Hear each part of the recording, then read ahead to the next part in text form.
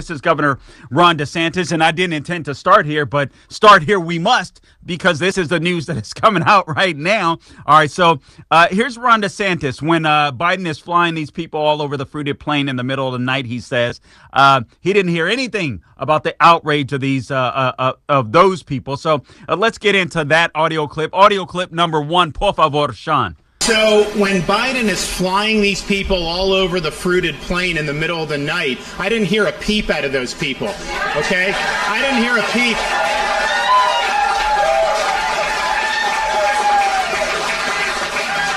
I haven't heard a peep about all the people that have been told by Biden you can just come in, and they're being abused by the cartels, they're drowning in the Rio Grande. You had 50 that died in some shed in Texas. I heard no outrage about any of that. I haven't heard outrage about all the fentanyl that's come across the border that's killing Americans in record numbers. I don't hear outrage about the criminal aliens that have gotten through and have then victimized people, not only in Florida, but all throughout the country. I didn't hear any outrage about that. The only thing I hear them getting upset about is you have 50 that end up in Martha's Vineyard. Then they get really upset. Fentanyl, drownings, crime. Did you guys hear about the gentleman, and I use the term loosely, that beheaded his ex-girlfriend? I think it was a week or two ago. It was in Northern California. Straight beheaded her. The mother of his child. He happened to be an illegal migrant. So she had a child with this man.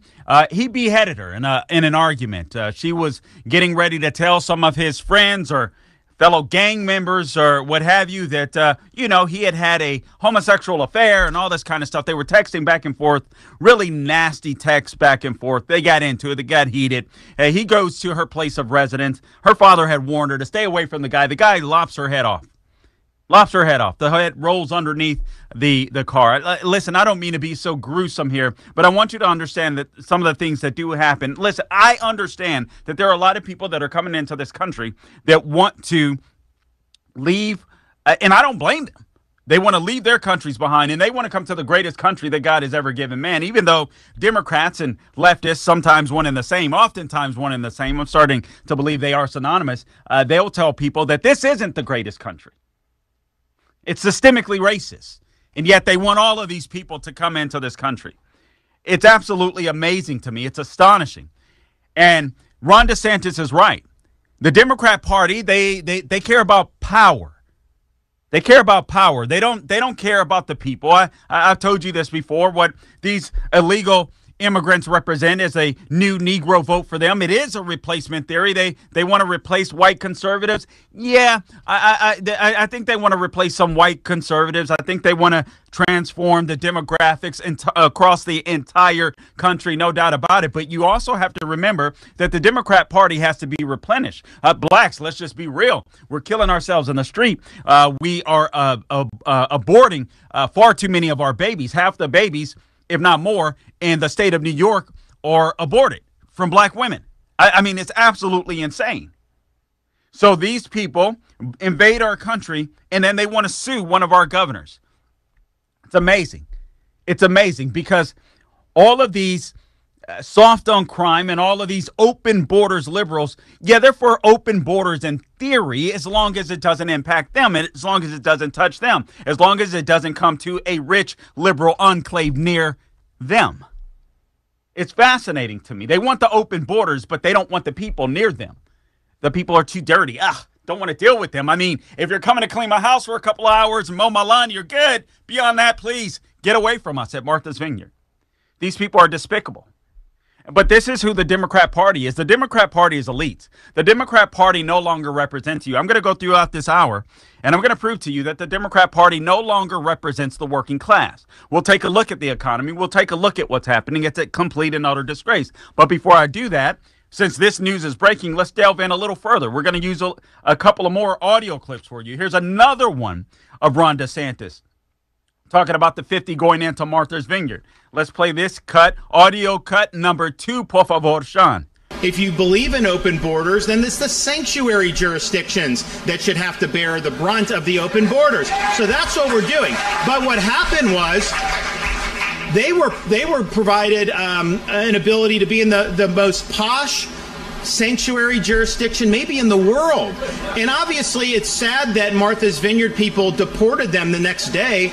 They could have absorbed this. They chose not to. But what it shows is if 50 was a burden on one of the richest places in our country, what about all these other communities that have been overrun with hundreds or thousands?